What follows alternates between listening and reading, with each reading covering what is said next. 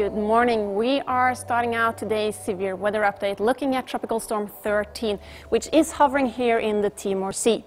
It is moving very slowly, thus gaining a lot of energy from the warm waters, and over the next 24 hours it is expected to reach a tropical storm category 3 with wind speeds of 140 kilometers an hour and wind gusts of up to 200 kilometers an hour. The areas most greatly affected right now is East Indonesia and also East Timor. Over the next 24 to 48 hours, it is expected to move in a southwesterly direction, heading towards the northern part here of the Australian Western Territory. It is expecting to make landfall around Derby here, and the most severe effects of the storm is not the wind, but the rainfall. We do expect a lot of rain in the area from Darwin down to Derby, and we could reach as much as 400 millimeters in a 24-hour period with severe risks of flash flooding and landslides. And as you know, we really appreciate the interaction with you, and once again, thank you very much for sending your images to our severe weather portal. We have 3 images today, and the first one here is from Murray in Derby, where we can see the storm is approaching.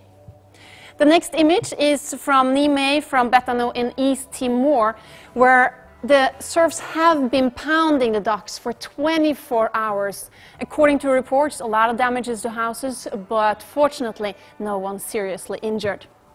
And the last image for today is from Seamus in Darwin, where we can see the skies go grey, and we can see here the storm approaching as an ominous warning of what's to come. Back to South Africa and the forecast for tomorrow, where we have seasonably high temperatures, especially in the Western Cape all the way here to Port Elizabeth.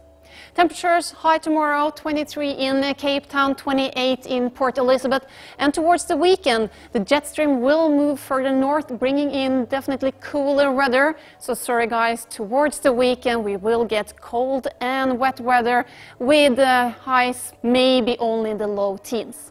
For the plateau, however, we do expect normal temperatures for the season, with 21 degrees tomorrow in both Johannesburg and Kimberley and 26 degrees in Durban.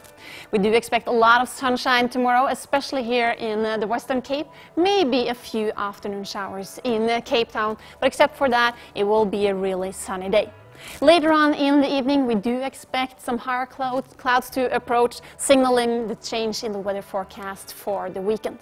Follow us throughout the day. We do have an update coming up at the top of the hour, where we'll also give you a 10-day forecast. Bye for now.